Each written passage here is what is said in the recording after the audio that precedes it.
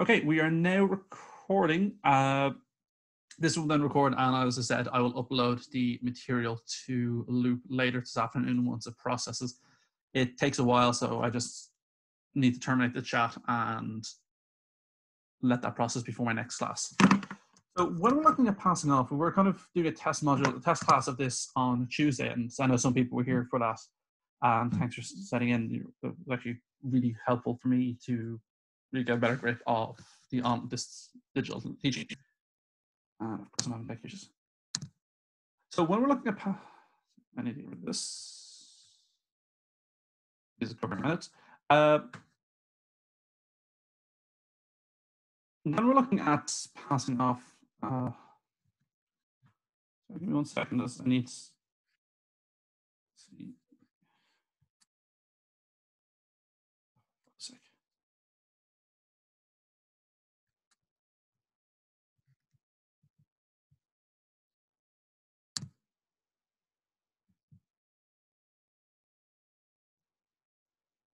Yeah. Sorry, I just need to add in the back, that thing on the side in the background myself.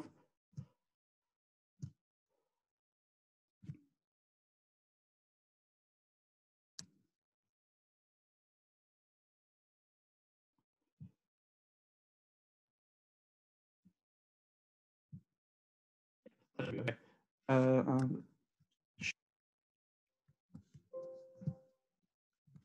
So yeah, when we're looking at this, sorry, it may be cursing because this decides not to work anymore.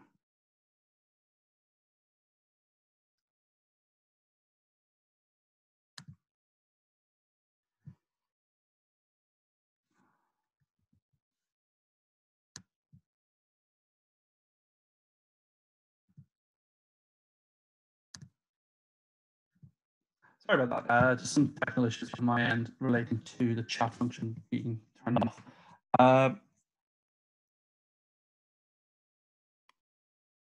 Yep. So when we're looking at this, we're looking at the idea of passing off and where it really came from. That it wasn't economic tort. It's where a consumer is misled to the origin of the good or service as a result of the mislabeling or questionable branding. And whether this was intentional or not is something we'll be looking at a little bit later today. But you can see there, it was designed as an economic tort, and the remedy sought is to protect the plaintiff's business interests and their goodwill or reputation. And we were looking at where this comes from, what is goodwill, what is reputation, and it is just that area of ensuring your brand, or as a general term, is protected, that no one is trying to pass himself off as your brand. And we'll be looking at that. So the essence that you can see there is the essence of the tort is that one trader represents its goods or services of those as another, and this can be as a result of many factors.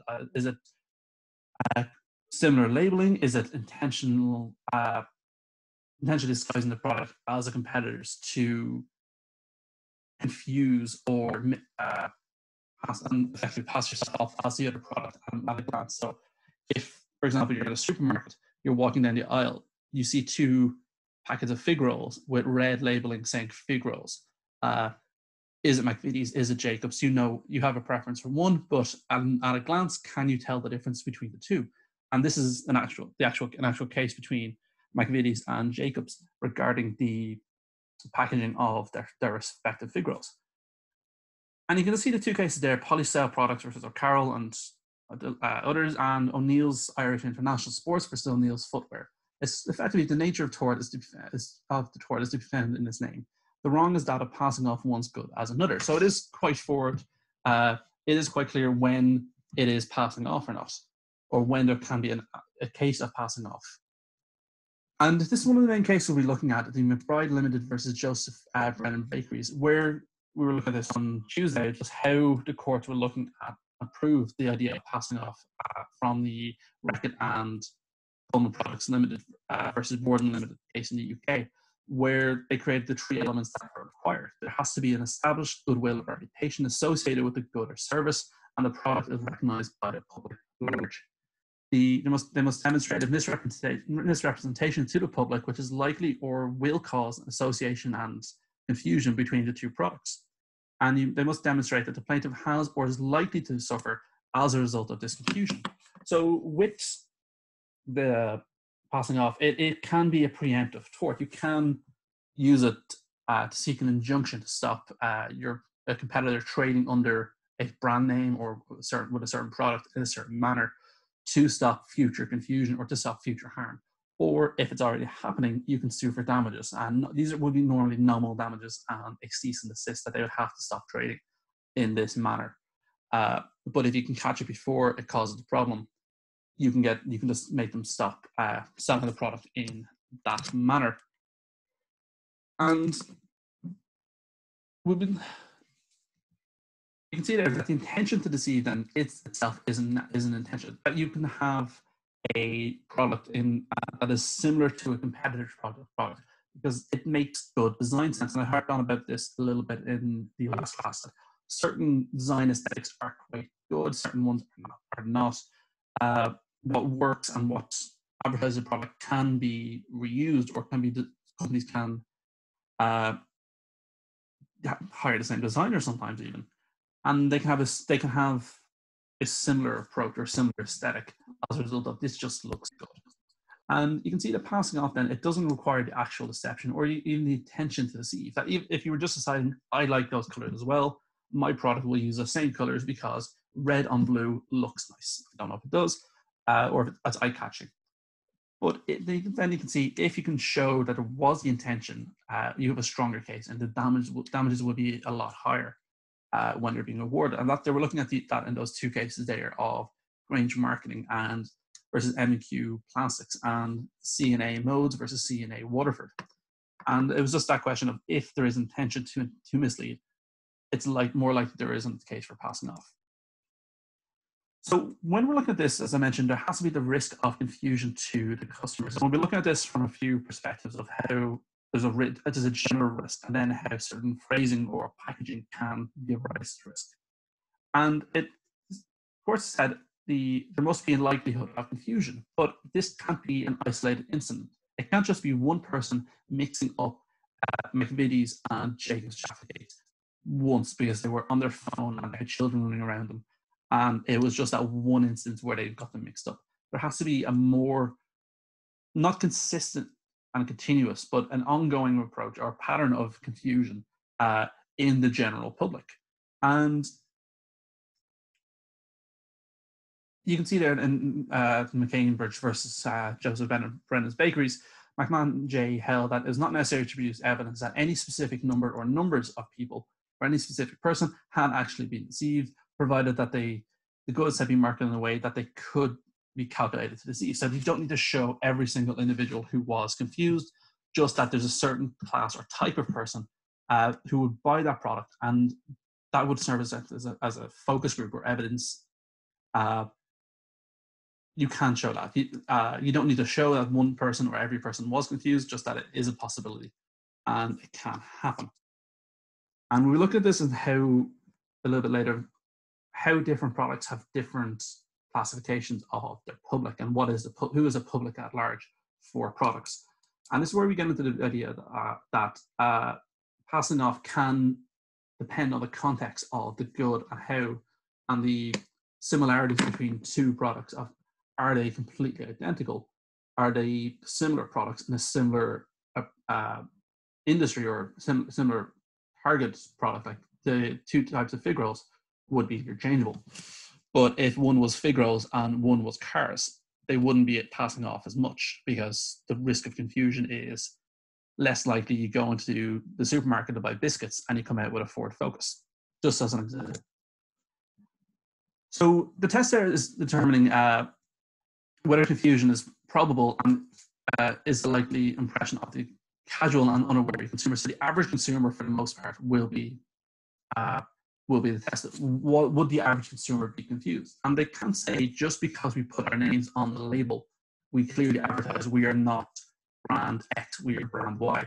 That itself won't be enough to be a defense, because there can be other factors, as we'll see in the McBride bread case again. Certain elements of design can be obscure, certain elements can be confusing.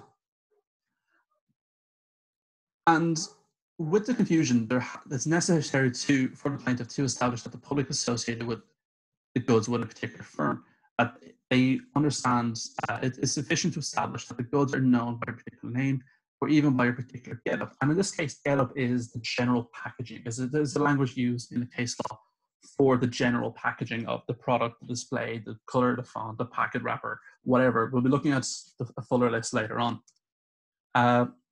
And this is even where the defendant tends to engage in a business that is quite different, is slightly different from the consumer, sorry, from the plaintiffs. And in this case, Guinness Ireland Group versus Kilkenny Brewing. They were looking at how Guinness owned the rights to Smithwick's, and the Kilkenny Brewing Company was buying land, and there was an association, risk of an association or confusion between the two.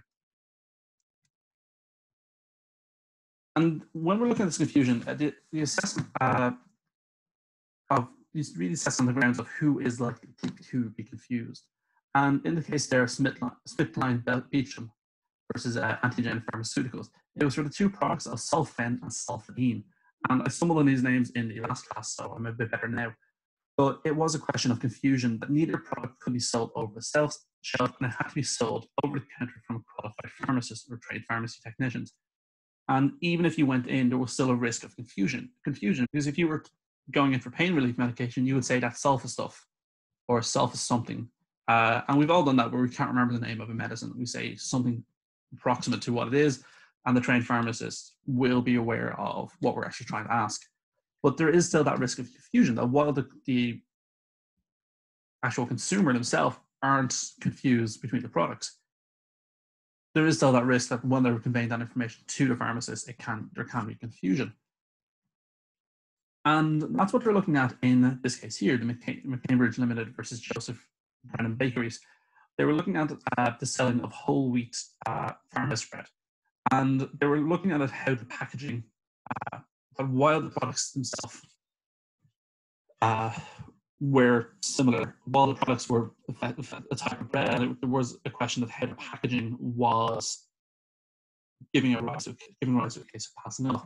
And while it did clearly say the name and the brand of each bread, you can see there that Pert J referred to the fact that the positioning on the shelf could remove or mitigate the distinguishing features or make them less easily visible. So before the last 2 weeks, when you went in to buy bread in supermarkets and there was bread on the shelves or people weren't panic buying it, bread was on the shelf, and it was at times it was quite difficult to see, unless you're actually picking at the bread, what one you're buying or what one you'll be looking for, because the colors, the packaging kind of blend. You don't know where one brand starts and the next brand begins. And when that's assuming that the bread is perfectly stacked. If customers get in there before, other customers get in there before you, they could push bread aside, they can turn over packets, they can make it difficult to see the front of the label. And Pert J then commented that the result that even a reasonably careful and observant customer may not read or notice the way the differences were presented, that if elements were obscured, if the package were turned upside down, they could be seen as similar. And the Supreme Court, by majority, held this was the correct approach and were supportive of this, saying, yes, there is a significant risk of confusion between these, based on the facts here. So when we're looking at the idea of passing off, it isn't always just going to be an individual bringing a case against another individual. It can be a collective group. And you can see there, it's only COVID-19 if it comes from Northern Italy. Otherwise, it's sparkling flu. This is a bit of a word change, paraphrasing of the old joke, or the old statement of, it's only champagne if it comes from the region. And legally, that is correct. There is rules and regulations we're not going to be getting into that it can only be called champagne if it comes from the Champagne region in France. Anywhere else has to call it sparkling wine or possibly Prosecco. But that is to associate the question of goodwill. And parties who share goodwill may individually or collectively protect it by passing off action against those who damage it. So if there's a reputation in an area, if there's a reputation for a particular method of making a good or service, and it's provided by a small sect or a small group of producers, they can have the goodwill associated with the recognition and the quality of recognition and reputation they have built up in their product. And champagne is an example of this, where there's been a lot of cases. And you can see there in Bolnay versus Costa Brava wine, they were looking at it as Spanish champagne, that while it was a qualifier to show this is not from the Champagne region in France, there was still a passing off because they were still trying to benefit from the goodwill and reputation of champagne as a high quality wine. I don't know if it really is. It's just grown up 7-Up. It's a bit bubbly, but it's fine. And they held that this was passing off, that while there was a qualifier to say this is Spanish, it was still trading on the reputation and benefiting from the reputation of champagne as a concept, despite not being from the region. And then that was followed in Tatler versus All Bev Limited case, which again was using the phrase Eden Flower Champagne. So again, it was a UK brewery manufacturer, but they were benefiting from the reputation of champagne and it was held as passing off. Excuse me. I need water. So again, you can see there in the Johnny Walker Sons and Henry Oast versus Henry Oast and Gutters Company, the question of Scotch whiskey. Again, it's a question of quality and associated goodwill that has developed in relation to Scotch whiskey. And this can apply in Ireland as well, where with whiskey with an E, and how the brewing method of Irish whiskey can only be made in Ireland because of the reputation, is the brewing mechanism, the brewing method, and the quality assurance of it. To stop someone in, say, South Florida making Irish whiskey in their bathtub, but brewing it for 2 days and putting it in antifreeze or water from the Everglades and saying it's Irish whiskey, because it would damage the reputation, or it could damage the reputation if people were confused. But at the same time, there can be the geographical element you have to consider. Is the product known in that area? Is the product available in that area? And in the two cases we'll be looking at, the first is Berendon versus Pavilion Properties, and in the Crazy Horse Saloon case. It was a famous Paris nightclub that sought an injunction against the defendant, a UK company which sought to open a nightclub under the same name. So it'd be effectively two nightclubs with the Crazy Horse Saloon name. And the one in Paris had been open since 1951 and had gained an international reputation and had been publicised in the UK since 1951. So since it was open, it was well known, or at least known in the UK, and that it was a French nightclub. It was, you go there for a good time. But it was rejected on the fact that the Paris nightclub was outside the jurisdiction and it had very little to do with the UK. It had very little to do with the UK nightlife. That you wouldn't get confused with the case with the Crazy Horse Saloon in the UK. You wouldn't go to the wrong pub and then find half your friends are in the other one. So it was a question of the geographical element. And with tort, there are rules for international tort, and the Champagne cases were some examples of it on the previous slide. But there was very little footprint there. There was very little engagement of the French nightclub in the UK, so it wasn't, the goodwill wasn't that strong, and the other elements overruled it. And that's just a later quote of why the courts decided against it. And then in CNA Modes versus CNA Waterford Limited, again, they were looking at the question of what was the geographical location. And you can see there that the defendant had been trading in since 1951 with 56 stores in the UK, including Belfast. And they started, the defendant was selling drapery and curtains and stuff under the trading name CNA Waterford Limited. And the plaintiff sought an injunction to stop them to do this, to stop them from using this name and benefiting from the goodwill they had generated since 1951. And the defendants argued that they didn't exist in Ireland, that their shops were just in the UK, and they had no reputation or goodwill generated in Ireland. But the courts were looking at this and held that passing off had occurred since, or could have occurred, that passing off could be occurring as a number of shoppers from the Republic had been aware of CNA Modes in Belfast, and there was a train from Dublin to Belfast, not with the express purpose of knowing that shop, but it was available that members of the Republic could go to Belfast and shop there. Additionally, at the time, there was substantial advertisement from CNA in the English papers and English media, which were circulated in Ireland and the UK. So anyone who was born before, I think, like mid-90s, before we got digital television in Ireland, we had a lot of the English channels. So BBC One to ITV or UTV, Channel 4, then RTÉ1 to TV3 and TG Car. And because of this, we were getting a lot of UK advertisement, and CNA modes had advertised here.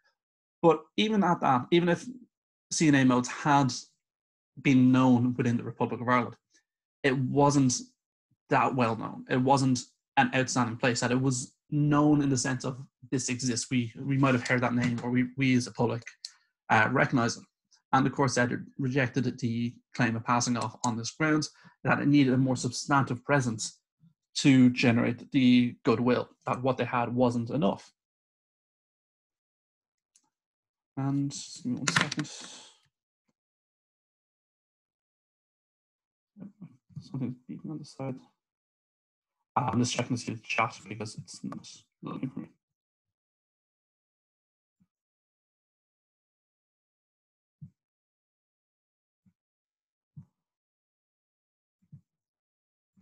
Give me 1 second.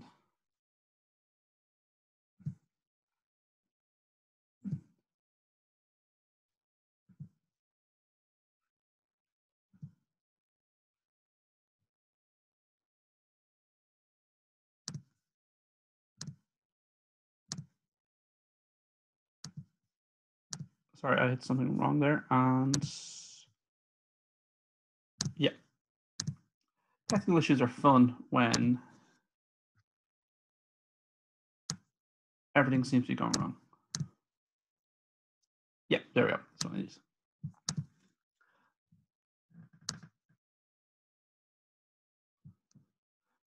So, sorry, 1 second. So when we're looking at this, we're looking at the geographical goodwill has to exist, and how the question of misrepresentation is the next bit of the question we're to look at.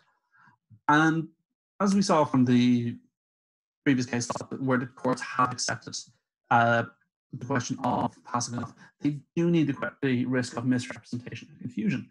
And they've made it clear that confusion, there must be likelihood or risk of confusion for passing off to occur. And that's what they're looking at in the Jacobs Fruitfield versus United Biscuits case. The typical person, bit of a cough. And that's what they're looking at. What is confusion? And so the typical purchaser is the key bit they were looking at here, that they might likely be looked at it. And the typical way the product concerned is likely to be presented to the public, and the typical way the public is likely to make its decisions concerning the purchase of the product is what they're looking at for how confusion works and how misrepresentation works. And when they're looking at this, they look at it, what is the packaging? What is the get up again? And where they're going from here.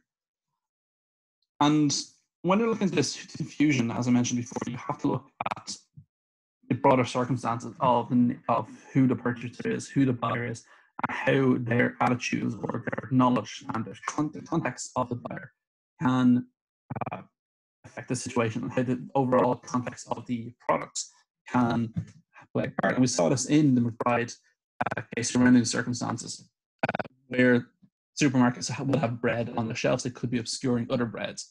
That could be a factor. Who is buying it? Is it someone who buys bread often? Is it their first time?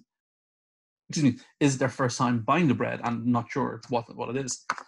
So these have to be taken into account. And you can see there in the McCambridge case, put themselves in the shoes of the reasonably prudent shopper who is not in any particular hurry and who's neither over-scrupulous or dilatory, and who enters the shop with the wish to purchase a loaf of whole wheat bread. And that's what they're looking at. You put yourself in the reasonable position of the buyer of that product with reasonable time. They're not being too picky. They're not being too fast. the question, there are some further questions we're looking at of who the average buyer is for certain products. But that is the general test. The test is rather the impression likely to be produced on the likely consumer, taking into account the consumer's perception and imperfect recollection, because people aren't perfect. People are people. It's really that simple. And that's what they're looking at in the Tatler versus Albert case, where the champagne producer sues the defendant of Eden Flower Champagne on the grounds it was likely to misrepresent the product as was likely to confuse the average consumer. And the product was a non-alcoholic beverage made from flowers, so the defendant would argue it's not champagne, it's quite clear. They're not buying an alcoholic drink, they will know this isn't the product, this isn't champagne from the Champagne region.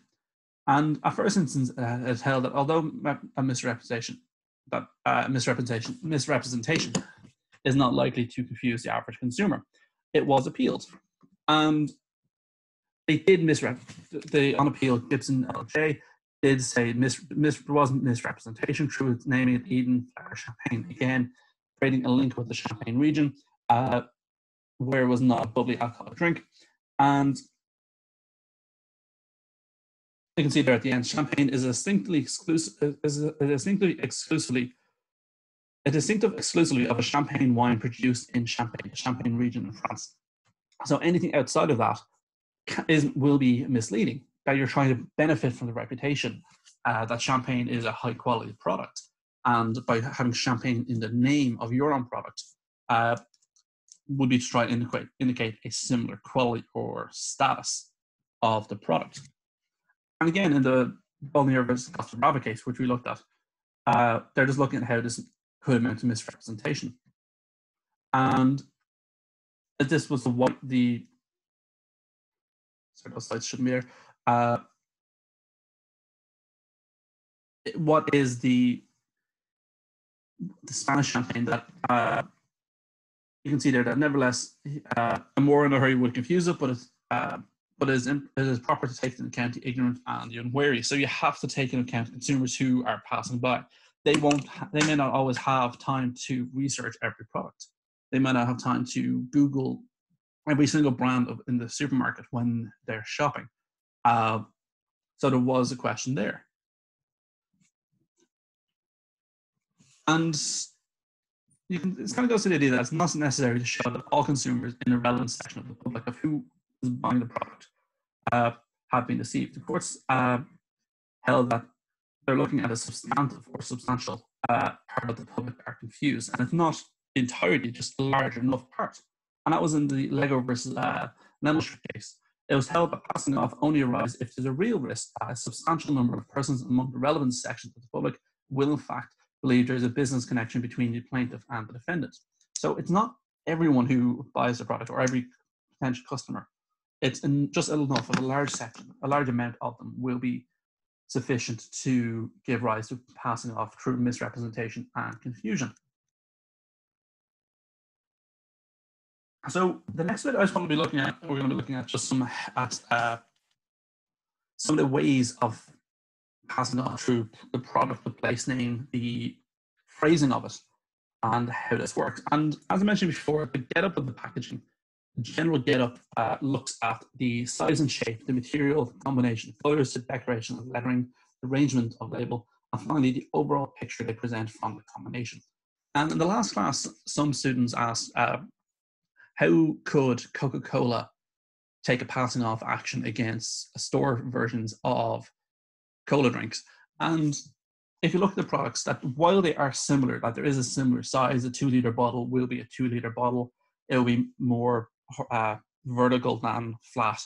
The cola drinks will tend to have red unless you're Pepsi, the superior cola drink. The material used will be a plastic bottle or glass if they're fancy. The combination of decorative lettering, the arrangement of the label, the spacing will be similar, but they'll be presented in a way that they will be shown, indicating that they are an alternative and not the Coca-Cola brand. If you look at the Dunnes Stores and Lidl equivalents, look where the label is on the actual bottle, on the bottle of cola. On Coke, it's quite high up on the bottle. On the little one, it's quite low. It's a single word in blockier letters, as opposed to Coca-Cola's well-known script on how they actually write Coca-Cola. Different brands will use different coloring, but they will still have a similar motifs or similar themes to show this is a fizzy cola drink. If you don't want brand X, you can buy brand Y. They'll be similarly located, and they will be okay. They will be similar, but it won't be enough that they're passing off as the other product. And that's just a distinction to look at of where there are similar products. They use the same packaging and the same general getup to indicate they're an alternative without passing off or trading on the reputation. And they were looking at the packaging in a number of cases. You can see there in the Polycell case, there's no sellotape. And while they had two very different names of Cling-Cell and Polycell, even if you pronounce them, they're quite different. They had a similar packaging and similar design and color. So if you were looking at them and you couldn't see the name, you may not be able to tell the difference. And that was enough to override the fact they had very clearly different names, brand names. And it was enough to say that this was passing off. And then again, in the United Biscuits case versus Irish Biscuits case, there's a lot of biscuit cases.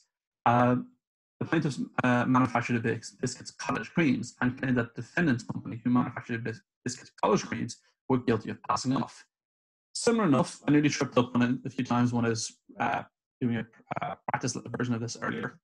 But the package of the biscuits sold to the public were quite different. They were entirely different, actually, it says there, in design and color. The biscuits themselves were similar. And the argument was actually put forward that they are similar enough biscuits. If you try one or you're given one by somebody you know, they will say, hey, they're cottage. It's Cottage Creams, and you go out and buy College Creams, that would be a risk to the reputation of the biscuits of Cottage Cream. And they try to make this argument, but Kenny J rejected that the public might be confused after sampling them and trying to buy them in the shop. And it was rejected as both brands were sold in the packaging where you couldn't see the biscuits. The size, appearance, and texture of the biscuits was not relevant to this case. While the biscuits themselves were similar, the packaging was so different, you wouldn't confuse the two of them. And there would be no reason for passing off. And I just included that quote because I just thought it was funny. He went on to say that similarities in biscuits, which are sold in packages, can never be a passing off claim. I just thought it was funny that they're talking about biscuits in court.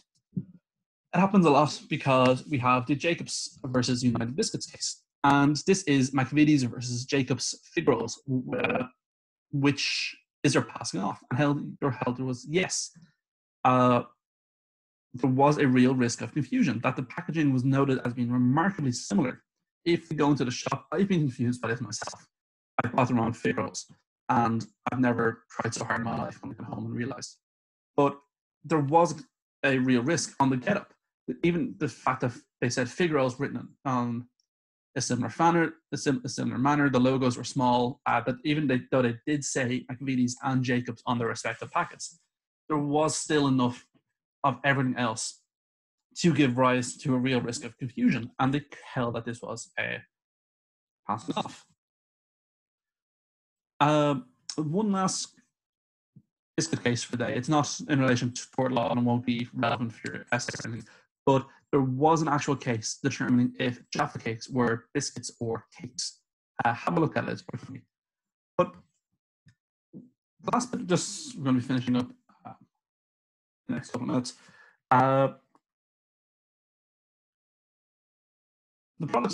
The names of the products can also give rise to passing off. The products often carry names that identify them. This is the brand name or the company name.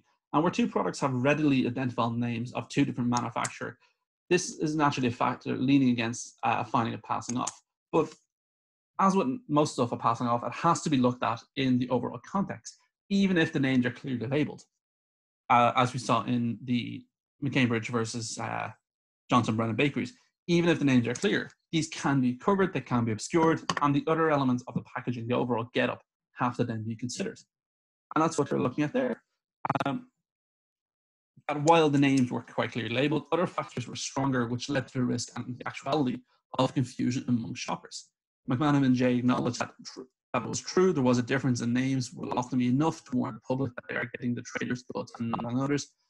But you have to take this in the broader context of where the product is being sold. And there is then a question of how you the difficulty in setting out clear legal principles in two cases where the confusion results by the use of the defendants of their actual name. So if you have a name you want to trade as, if you want to sell a product of, say, I want to sell Liam Sunner's world-class biscuits, and there's someone else trading as Liam Sunner's biscuits, there could be an issue of, is it passing off, or am I just using my name? So in Ireland we have McDonald's Soup. How is that different to McDonald's as a burger chain? And just the indication there of don't change your name to Starbucks to try start a coffee company. It won't work. For a reason. And in the cases you can see there of Turton versus Turton, the courts were a bit more sympathetic towards the defendant. That this kind of goes back to more Victorian Elizabethan era importance of the name itself. And when they were giving these cases, that there was the issue of protecting the defendant, that they just happen to have that name. It's not their fault that there's another brand that they're already with it. And that's how it kind of went on for a while.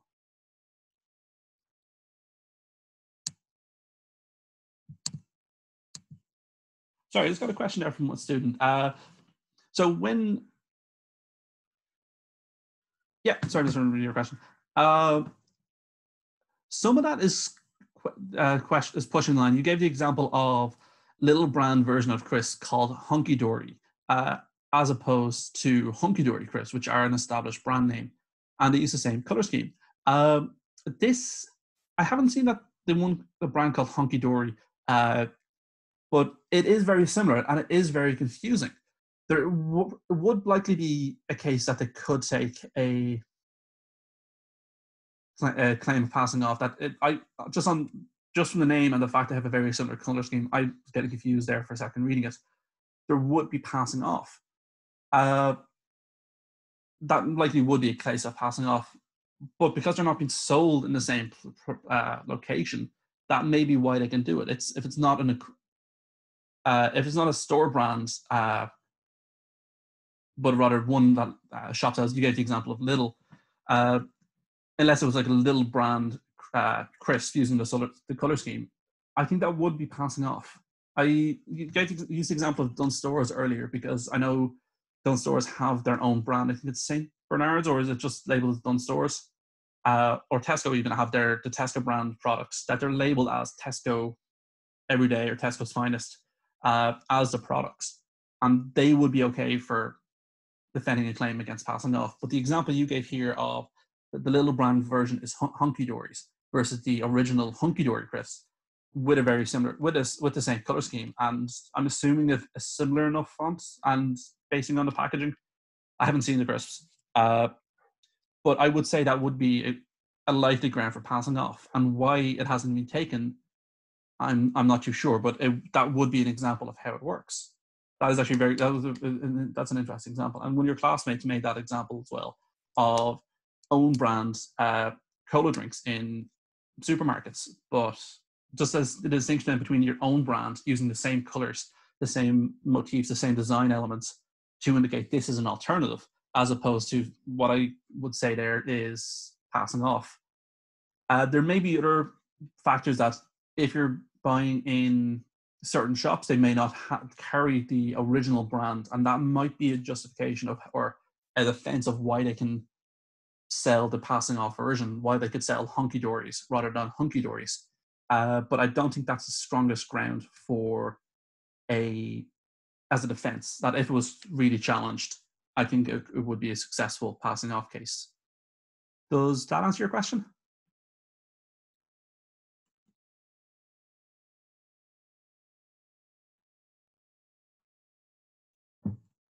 Perfect. Sorry, so that was just an example. A student emailed me a question in private. That will come up as a grey box on your under the recording, or should be a grey box on your screen. If you do have any questions, I do get them all at once. So do feel free to contribute. If you aren't sure about anything, you have the anonymous nature. It's not going to be like in a question in class. If you don't feel comfortable asking it, I'm not going to force you to engage. But if you do have questions like that, it's there for you. So when the courts were looking at the use of the defendant's name, they looked at it from the mens rea, or the intention behind its use. Were you using it in good faith or honestly? And this is why I gave the example of don't change your name to Starbucks to start a coffee company. You're not doing that in good faith. You would know Starbucks, or you should know Starbucks is a well enough brand name globally for this to go ahead. And this is an example there in Dickinson and Dickinson versus Dixon and Sons versus Dixon and Sons. I'm confused. And they held that defendant couldn't use the name and Sons, since while he did have sons, they weren't actually partners in the company. They were invited to be partners in the company, but they had refused. So he was using the and Sons bit as just branding, because his sons weren't really involved in the company, while the plaintiff was found his sons were part of the company. They were joint owners, so that they could use it there. And that's how you look at some of the difference in naming, where you can, are you using your name in good faith? Are you using it because it's your name, or are you using the name because it's associated with a brand already? So just it is some of the stuff you have to be careful about when you look at these cases. And this is what they were looking at in the O'Neill's Irish International Sports versus O'Neill's Footwear Trying Company. And this is the last slide, so I'm just going to get more different now. There was no doubt that John O'Neill believed, the John O'Neill defendant believed that since his name was O'Neill, he could form a company with O'Neill in its name and market his product under that name. In that belief, he was wrong.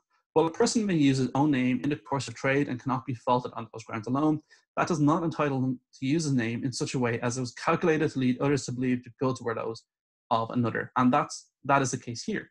So in this case, John O'Neill, the defendant, was using his name. While he was using it as a name, he was using it with the intention to create a link to the O'Neill sports brand. And that's why he wasn't allowed to use his name in this case. So really it is, are you using your name because it's your name, or you're using your name because it's beneficial? I can get away with this because my name is Liam Sunner. I'm the only one in the world, I think. So anyone I can trade as Liam Sunner, that's fine. If your name was Tom Cruise and you were named after the actor, you couldn't start trading as Tom Cruise Incorporated or Tom Cruise Acting Lessons, and with the intention of tricking people into thinking you are that Tom Cruise. And it really goes to the idea of what is the bona fide, what is the fair use of your name? Are you doing this honestly, or are you doing this for an economic benefit and trading and benefiting from someone else's reputation and goodwill? And I think that's the last slide. Yeah, that's the last slide. But with names, you have to be careful because of how there's only so many numbers of names in the world. Really, just are you using your name correctly? Are you using your name for the sake of your own name? And this can be used for passing off. Yeah, so we'll stop there. I'm going to stop the recording now, but if anyone else has any